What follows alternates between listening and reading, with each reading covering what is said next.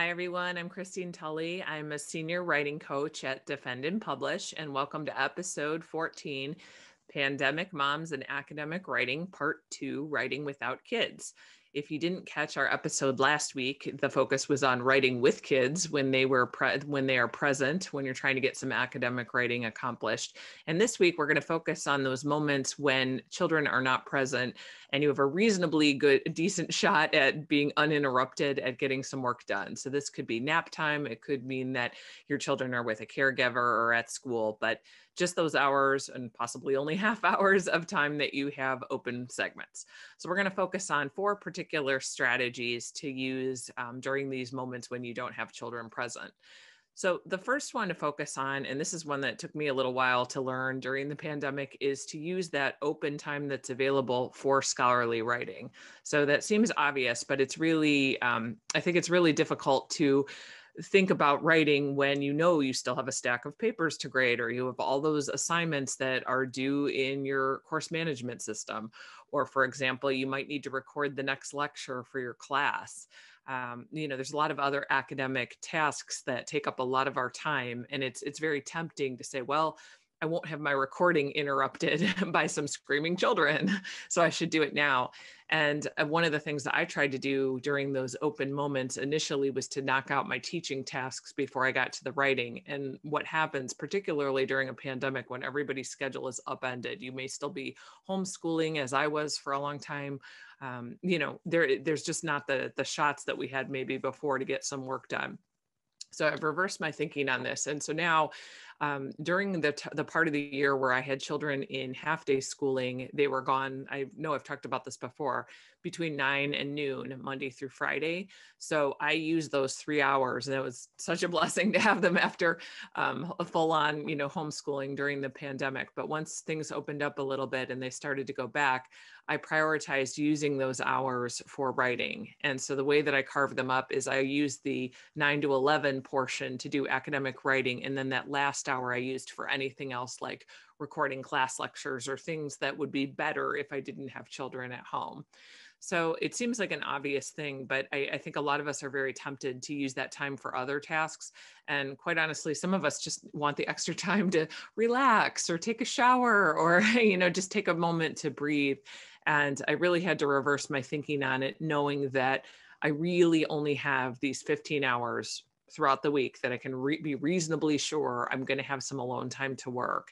And so it is a shift in thinking, but it did help immensely, because one thing that I found was that it did take a good deal of stress off, because I felt like I was still accomplishing my writing. And then no matter what else happened during the day, I could still squeeze in grading a paper here. I could still, take 5 minutes and look at the course management system or update an announcement around other things with children. So during the portion that I was homeschooling, for example, one of my daughters would be working on her lessons. She was in 4th grade.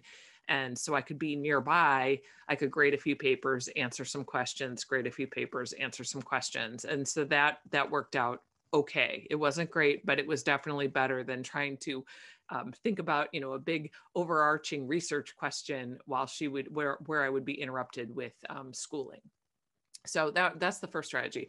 The second thing is related to that, and it is set yourself up before that moment happens. So another thing I had to learn during the pandemic was that when these open moments opened up, I would spend 20 minutes or 30 minutes getting ready to do the writing rather than just jump right in. And part of that was because I had to open up all the documents. I had to get in my email and remind myself about different conversations I was having on various projects.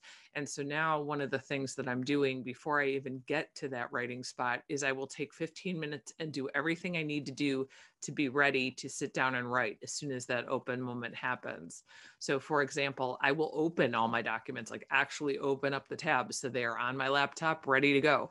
I will make sure before I even get to work, where I do most of my academic writing, that I will open up those emails and read those conversations in the morning while children are getting ready, and be ready to go once I get there, because I've already laid the groundwork. I already know what it is I'm supposed to be doing. Another thing that I'll do is I do keep a checklist, and we've talked about this in some of our other webinars and podcasts about being prepared and getting things set up for writing, where you have a list of your tasks. I will actually look at that and decide what's going to fit best with what I have going on today. What would be the best next step on a project? So that would be another thing that is very, very helpful, I think. So setting yourself up and just being ready to go is very, very helpful, rather than spending all the time ramping up to do the writing rather than actually doing the writing itself. A third thing that I like to do, and I started doing this when I realized that all time is not created equal, is that I make two lists now. When I look at my week, I will make two lists of writing tasks. One side of the list is devoted to projects that take more time and more thinking, and I really need a bigger chunk of time to accomplish them. So for example, I'm working on an article right now, and I know that the organization is really messy and I need to figure out where different parts go. That's going to take me an hour to 2 hours, possibly even 3, to figure out what's going on in this article. I want lots of time. I want some whiteboards to map it out. I just know that's not something I can start and stop on a dime. A second thing that I will do then when I'm looking at these smaller tasks is list little things that will move my writing forward, but I can knock them out in 15 or 20 minutes. So some of those little tasks might include things like double checking on a reference, or just looking at a single paragraph and rewording it for clarity. And why I'm keeping those two lists is that this way I can get even more hours out of my week. I mentioned that I have about 15 that I know for sure are uninterrupted most days. And so I'll use those to do the big projects usually. And then the other thing that I will do then with those smaller tasks is if any other open time opens up, I'll worry about working on some of those. So for example, sometimes when I pick my daughter up from school, I'm waiting in a long carpool line, but the cars are parked and no one's moving. It's a great time to take out a laptop or take out a pad of paper and knock out a couple of other things. So that's another way that I'm making use of those other open moments as they appear.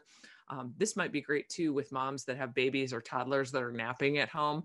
I know I lived in constant fear that the baby was going to wake up early or the toddler would wake up early, and I couldn't get whatever big thing I was trying to knock out done during that time.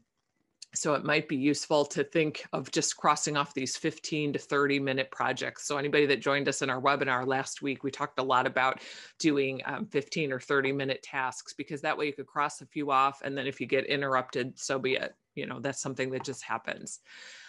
Another thing that you can do, and this is a final and a fourth strategy, is that I did commit, and not that I'm a morning person, but I did commit to seeing the sunrise and making sure that I was up early just to grab an extra hour here or there when I was working on some projects with deadlines.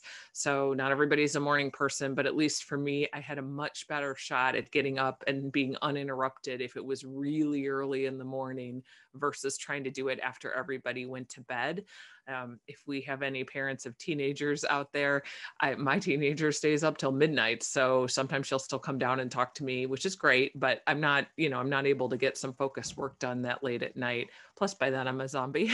So I didn't want to wait that long to do it, but I did start committing to getting up at 5 and then knocking out about an hour to an hour and a half of work.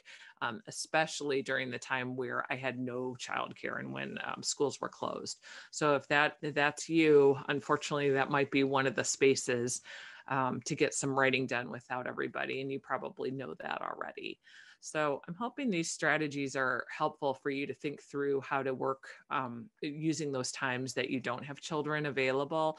But I want to point you to a couple of other resources that might be helpful. One of the things that I found is that sometimes my energy level, just because I was scrambling doing so many other things, my energy level just wasn't totally there to commit to getting writing done, or I had a million other things on my mind. If you go back and check our podcast episodes, you'll see one in there about making writing an event. You can find those at defendandpublish.com. There's a button for podcasts. We're also on Apple Podcasts now, or Spotify.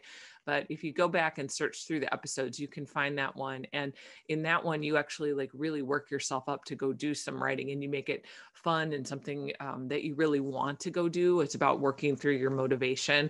And I know for me, sometimes I have to kick those good habits back in. motivation. So for example, I talk about getting a really great cup of coffee before I get started. And I know I'm going to have that and then go to my event and drink this really great cup of coffee and work on my stuff. Your motivation might be different. For example, you might like, a different playlist to play, or you might like going to a new location that you only go when you do your writing. But just anything to get yourself there, especially when you've got all these other parenting tasks going on, might be helpful. Another thing that I will put in the show notes for today is an article that I talk inside higher education about resetting your writing agenda. I think a lot of us during the pandemic have to just kind of look at our priorities and decide what is happening right now.